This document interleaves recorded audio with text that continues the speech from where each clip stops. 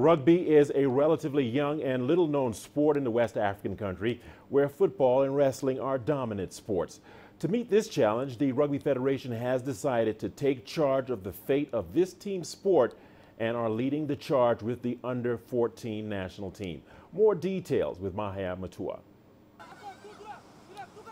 Dedication, hard work and perseverance.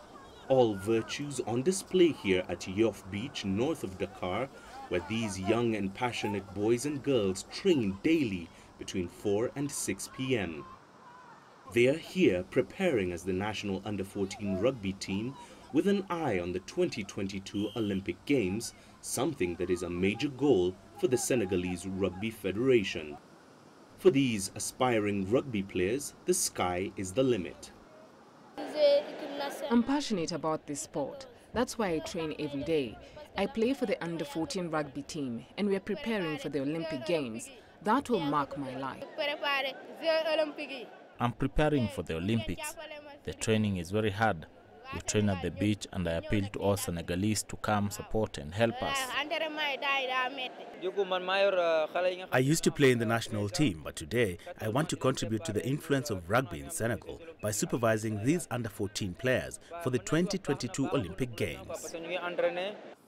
This November, Senegal took part in the Africa Men's Sevens rugby tournament in Johannesburg, which doubled up as a qualifying event for the 2020 Summer Olympics in Tokyo. Despite finishing bottom of Pool B, which was eventually won by overall winners Kenya, Senegal still aims to attain the rugby pedigree to challenge in Africa.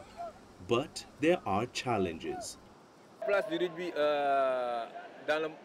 One of our major challenges is terrain. We have no ground to train or organize our championships properly. So, you see, we have to come to the beach to do our training. We have to reduce the budget that we had planned for the national championship for these children, who are the future of rugby.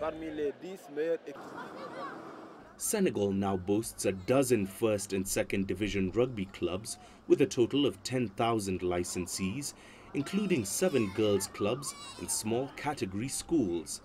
All signs that things are beginning to look up for the sport in the West African country. Mahia Mutua, CGTN.